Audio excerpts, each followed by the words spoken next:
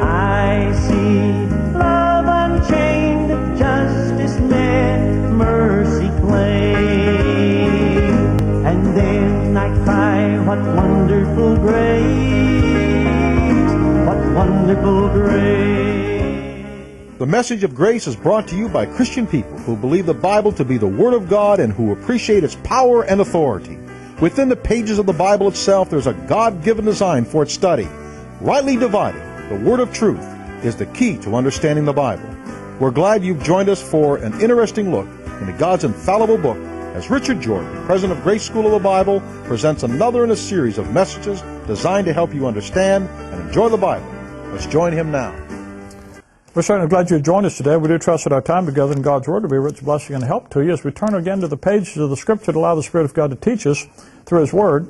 I want to look with you at the book of Colossians just for a minute today as we get ourselves going here. Colossians chapter 1, verse 14, Paul says, talking about the Lord Jesus Christ, in whom we have redemption through His blood, the forgiveness of sins. We really need to start in verse number 12, where he says, giving thanks unto the Father, who hath made us meet to be partakers with inheritance of the saints in light. Paul says, I'm going to pray and give thanks to God, the Father, because He's the one that's qualified us to be saints and to partake in this inheritance that He has, this wonderful thing that He's doing in His Son, who delivered us from the power of darkness and hath translated us into the kingdom of His dear Son, in whom we have redemption through His blood, the forgiveness of sins according to the riches of His grace.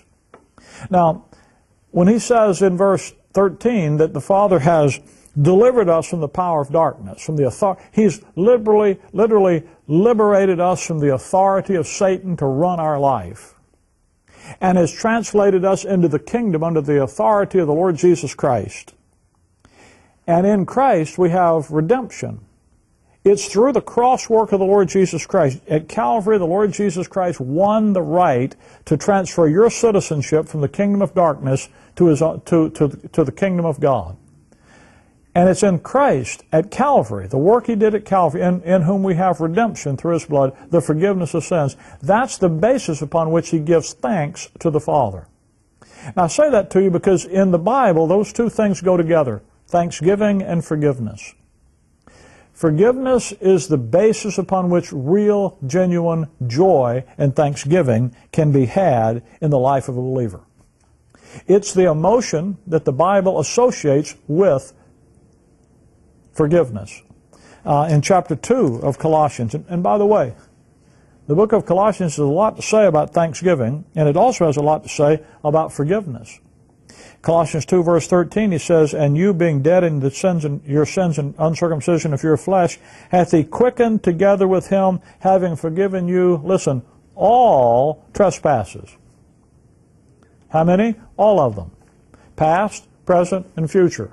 You say, well, why would He forgive me my future sins? Well, think about it. When Jesus Christ died on the cross of Calvary 2,000 years ago, how many of your sins were future? That's right, all of them were. You weren't even a gleam in your daddy's eye or a nightmare in somebody's dreams. You didn't exist. You were way out there in the future. And yet God knew about you. And 2,000 years before you ever became a reality, Jesus Christ died for your sins. All of your sins were future when He died for them, so that when He saved you from all of your sins, that He died for you. So this idea about Jesus, well, when He saved me from all my sins up till then, and then I got to do something with the rest of it, that's just a bunch of religious poppycock. That's like the guy said, it's like a sock on a chicken's foot. It just don't work. That dog won't hunt, friend. I'm sorry. Forgiveness is total. It's free, freely given because of the cross work of Christ. It's fully provided for you through the cross work of Christ, and it's forever. It never ends. And it's designed in you, to produce joy. Romans chapter number 4, verse that we've looked at many times before, Romans 4, verse number 5, Paul says, but to him that worketh not, but believeth on Him that justifieth the ungodly, his faith is counted for righteousness. Even as David also described the blessedness of the man unto whom God imputeth righteousness without works, saying, Blessed are they whose iniquities are forgiven and whose sins are covered. Blessed is the man to whom the Lord will not impute sin. That's what forgiveness is to have your sins sent away. The word forgiveness means to send them away. Where does he send them? Verse 5, he says, But to him that worketh not, but believeth on him that justifieth the ungodly, his faith is counted for righteousness.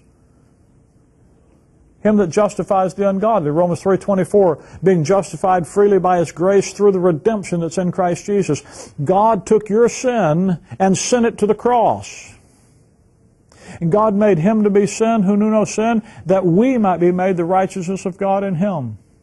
At Calvary, he who was rich became poor, that ye through his poverty might be made rich. I don't know if you ever thought about the cross work of the Lord Jesus Christ, but it's an amazing event. Here's God, God the Son. Thought it not robbery to be equal with God, is in the form of God. Yet he made himself of no reputation, and took upon himself the form of a servant, being made in fashion as a man. He humbled himself, and was obedient even unto death, even the death of the cross. He went to Calvary, and he submitted himself to the hatred and the anger and the rejection of man. And if you want to see God in man's hands, you look at the cross and you see the handiwork of our rebellion and our unbelief and our rejection of God himself. You see the epitome of our sin, murdering, crucifying, with wicked hands, crucifying the Lord of glory. And in that dastardly display of our deadly disease, you see the grace of God. Because God had, in the wisdom of God, when the world by wisdom knew not God, God had a plan that had the princes of this world known it, they wouldn't have crucified the Lord of glory.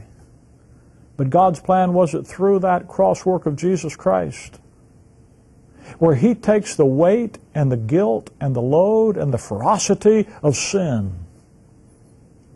unto himself. It's all demonstrated, and it's paid for. And the Bible says that the Lord made his soul an offering for your sin and for my sin. And he became the just and the justifier. He was just in that the sin debt was paid, so that he then might be the one who declares righteous those who trust him. To him that works not, but believeth on him that justifieth the ungodly, his faith is counted for righteousness. Your faith in Christ is counted as though that was your death, because it becomes your death when you trust him, when you identify with him by faith. And Paul says there's a blessedness, there's a joy. David described it, of the man whose iniquities are forgiven, sent away to the cross to be dealt with forever and fully, whose sins are covered, completely taken off the record, gone. Blessed is the man to whom the Lord will not impute sin. Never to be laid to your charge, never to be remembered to you, reattached to you, never to be held against you again, because they've been fully satisfied. Then when he says blessed, come back to Genesis chapter 30. That word blessed there is an interesting word. When it first shows up in the Bible, back here, Genesis chapter number 30, Leah, you remember Rachel and Leah, Jacob's wives, the list of their children is in Genesis 30. Verse 13, it says, Leah said, Happy am I, for the daughters will call me blessed, and she called his name Asher, which means happy. When Leah has a little boy, Asher, she says, Blessed am I, happy am I. And I'm so blessed and happy and thrilled to have this boy, I'm going to name him Happy. It's sort of like a flower child, you know, the moonbeam generation. You see that term blessed? It's not just, well, I'm just so blessed. Feels so good. It's the joy of having a newborn infant come into your family. it's a wonderful thing to see children born. I've got 3 children, 9 grandchildren now. My family tells me they can date when they see this TV program, when I was taped this TV program, by telling you how many grandchildren I have. I think we're probably through now, so 9's the top number maybe. But anyway, by the way, grandchildren are God's blessings on you for not killing your children. Somebody told me that years ago, and I didn't know it was true until I began to have grandchildren, and boy, I can tell you it is true now. I know it is true. There's a joy in that little infant when he's born. And you know, you look at them, and some of them are coming, they get their faces all squished up, and their heads all pointy, because it's a tough deal to get born. Their skin's all ready, and you look at them, and Mama look at them, Dad look at them, and say, "Ain't he beautiful?" And I've been there and looked at them, some of them, and you know, some of them weren't all that terribly wonderfully beautiful at that moment. And yet you look at them, and they are. There's a joy in having that little baby born into your family that's more than just, woo-hoo-hoo, my team won the ball game, or woo-hoo-hoo, I got the promotion, or we won the race. There's something that goes down into your inner man, into your soul, and just humbles you and thrills you at the same time. That's the word. That delight that a mom and a dad have over that newborn, or even better, the delight that a grandma and a grandpa has over that grandchild. Blessed. You see, there's a joy that goes down into your soul that just changes you. And the joy of the Lord is your strength, the Bible says. Blessed is the man. The feeling forgiven is that joy that comes from an appreciation of who God has made you in Christ and what God has done for you in Christ. And it's that joy of a new life. Life in Christ Jesus. Now, I want you to go with me to Genesis chapter 4, because I want you to see what religion does for you. Genesis chapter 4. You know, you get a lot of substitutes in religion. The lie program of the adversary's main tactic is to counterfeit truth. In Isaiah chapter 14, when Lucifer developed his plan of rebellion against God, his plan was that he was going to be like the Most High God. He was going to become the preeminent person of the universe by being like the preeminent person. He was going to counterfeit what God was doing. The lie program has always sought to counterfeit the truth. And so when you have religion, it's going to try to counterfeit the joy that forgiveness is supposed to bring, like it has to counterfeit forgiveness, all based upon what you do, which never gets you anywhere, does it? Because what you do is you fail. And then you need more forgiveness. And then you wonder, well, if I'm forgiven, why do I keep doing this? Well, I must not be forgiven because I keep doing it. And it's just that round, vicious circle down into the slough of despond. Religion is classified for you in Genesis chapter 4. The first chapters of the Bible give you the template upon which all of human life operates. Genesis 3, you see how sin attacks. You see the immediate defense mechanisms that the old sin nature authors to try to cover up your sin and try to immobilize you from dealing successfully with your failures. Genesis 4, you see the application of Operation Fig Leaf that comes out of Adam and Eve in the garden. And you see what religion does. Now, religion has two extremes. One, you have formalism, and the other, you have fanaticism. In formalism, you have a person brought into humility and into contrition through rites, rituals, ceremonies that they perform. You've been in church buildings, the architecture of that building, the stunning impressiveness of the architecture just makes you feel small and humble. The grandeur of the theater, of the ceremonies and the pomp makes you feel humble. the awe of formalism. Then on the other side, you go way the other way, and you have people jumping and hooting and dancing in the aisles and jitterbug Jesus and all that.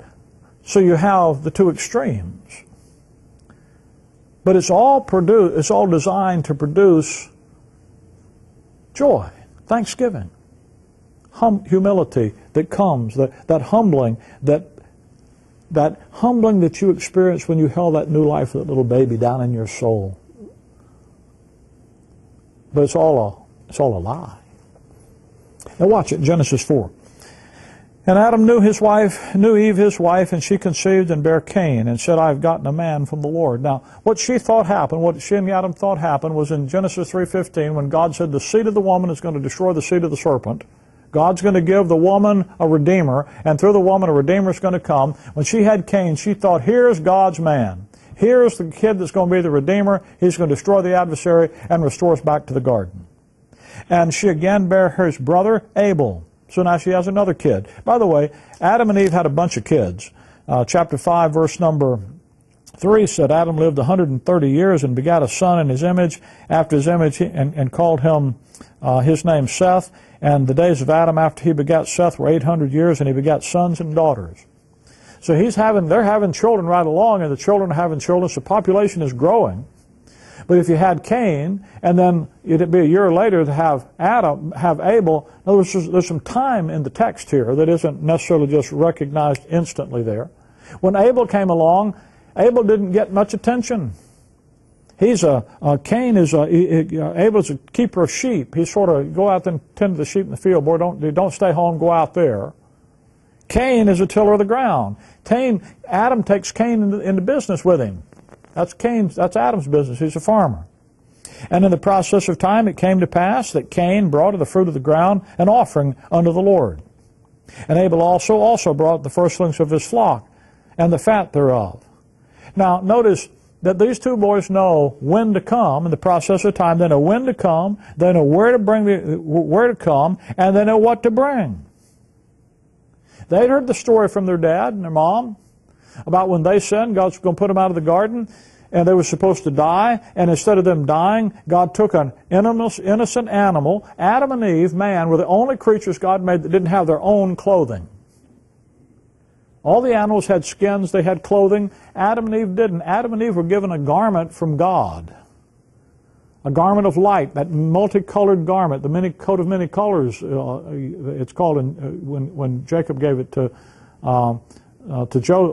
Joseph. And that coat of many colors, that garment of light, that the Lord Jesus Christ, when He walked in the cool of the day with them, He had, in order that man was identified as God's representative. He had God's uniform on. But when he sinned, he lost that. And so God took an innocent animal, slew it, shed its blood, and made a covering. Now you and I know what that is in type and picture, but Adam and Eve understood that God provided them a covering through the shedding of innocent blood. They knew that there was a place where the cherubim were, where the way of the tree of life. They knew, and they communicated all of this to their boys. And so Cain comes and Abel comes. Cain brings the fruit of the ground. Cain brought what he had produced out of the earth. Abel brought the blood of a lamb. Now, one is bringing what God had done. One is repeating what his daddy had done. They come. God has respect, verse 4. The Lord had respect unto Abel and his offering, but unto Cain and his offering he had not respect. God accepted Abel's, the fire fell, consumed it. Cain's is nothing. Cain's big day, his coronation day, his confirmation day, the day he thought he was going to, they all think he's going to be exalted as the Redeemer, fell flat. Your performance never going to get you there. Now I want you to see what happened. And Cain was very wroth, and his countenance fell. Now that doesn't mean his face fell off of his, head. That means he turned his smile upside down, made a frown. You know what he got? He got the bitterness and the disillusionment and the despair of guilt and the depression associated with it. He got the results of sin unforgiven. When you trust what you do, as good as it could be, and everyone can agree with you that it's great, if it's not what God requires, religion just leads to guilt and depression. The way of feelings always leads to destruction. When you live out of an understanding of the identity God gives you in Christ, based on who you are in Christ, and you accept and you appropriate by faith who God says you are, then there's joy and blessedness. When you live out of appreciating and trusting what you're doing, there's always going to be defeat. The Christian life is designed to be a life of growth. It's life. First you get life, and then that life transforms you. It changes you. People get the cart before the horse. They want to change. You need to get life first. Folks called me recently and they said, well, we have a young member of our family has gotten involved in drugs, gotten involved in addictive substances, and they're having this trouble, that problem. I said, can you help? Can you help us change, get some change? I said, no, change isn't what he needs. You can change, you can send him to a rehab center and change the conduct, but change isn't what he needs. He needs life.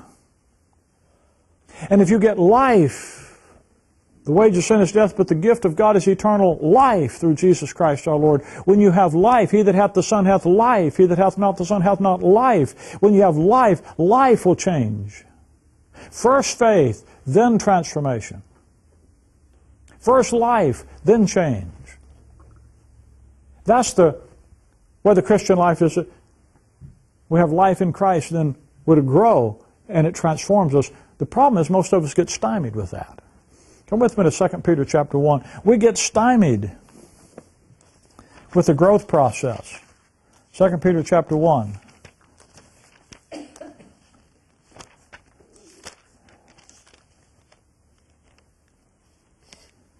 We want to grow, we want to change, but we just never seem to mature. We don't seem to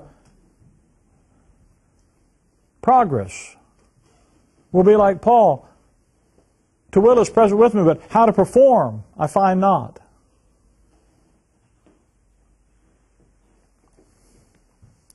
What keeps believers from growing? What keeps the victory that God gives us in Christ from being appropriated into our life? Peter gives a very clear answer to that. This is not a problem that just takes place in Paul's epistles. It takes place in the Hebrew epistles too. And 2 Peter 1, Peter gives a very clear answer. 2 Peter 1 verse 5, he says to these believers, he says, beside this, giving all diligence, add to your faith virtue, and to virtue knowledge, and to knowledge temperance, and to temperance patience, and to patience godliness, and to godliness brotherly love, and to brotherly love charity. Grow. Add these things. Grow in your experience. Because if you add these things into your life, if these things be in you and abound, that you may be, that they make you, that you shall neither be barren nor unfruitful in the knowledge of our Lord Jesus Christ. But he that lacketh these things, the guy that isn't growing spiritually and maturing spiritually, is blind and cannot see afar off. Why? Having forgotten that he was purged from his old sins. You see, the problem when people aren't making spiritual progress, when you aren't being transformed, when you aren't growing, if you're really saved and you have life, the thing that stymies your progress in the Christian life is to forget that you've already been purged from your old sins. Forgetting that one thing stops spiritual growth and transformation dead in its tracks. That liberating truth that you've been cleansed and forgiven from your sins, redeemed and forgiven. When you forget that, he says, you become blind. You can't see afar. When you can't see afar off, you become nearsighted. You cannot see things up close. All you can see is things yourself and everything about you and what you're doing. And life becomes about you. It becomes about your struggles and your weaknesses and your guilt and your shame and your fears and your frustrations, and everything is you. And you become blind to what God's done for you, and you forget about what God's doing in your life, what Christ has accomplished. And everything it revolves around you, forgetting about being forgiven. Listen, forgiveness is the key to growth and transformation in Christ Jesus. And when you step out on that foundation by faith of who God has made you in Christ, forgiven you of all your trespasses, and you rest in that truth, you can put on your spiritual seatbelt, because life's going to get exciting for you. You don't need religion. That hides it.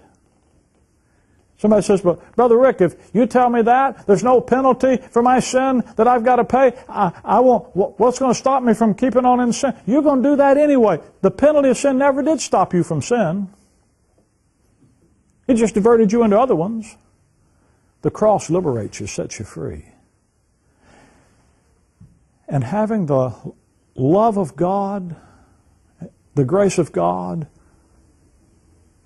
comprehended in your mind, how much He loves you and how He values you and how dear you are to Him, that will transform everything about your thinking.